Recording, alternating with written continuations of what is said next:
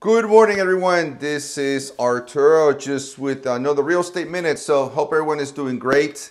One of the things that happens that's I see it happening a lot now these days is that the buyer chooses to cancel the contract, right? And that's typically once we have a contract accepted, once you have a contract ratified. So, and one of the questions that comes in mind is like, Arturo, what happens to my deposit?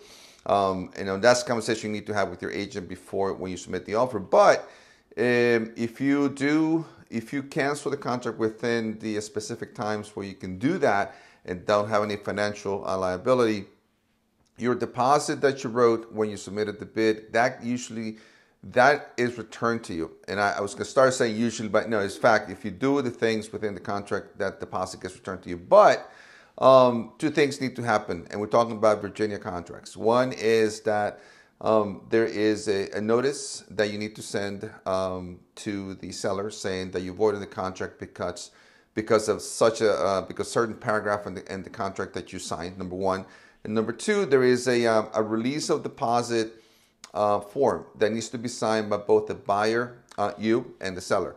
So that form needs to be signed before the deposit gets released. So the question I get asked, Arturo, what about if they don't sign it? Well, there is specific language in the contract that if you the buyer it is within your right to do so, then the deposit gets returned to you. Typically there's not an issue on that. So but definitely talk to your agent about that if you cross that bridge and you need to release the deposit.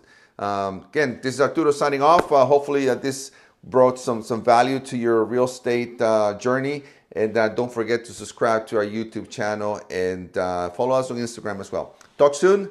Take care.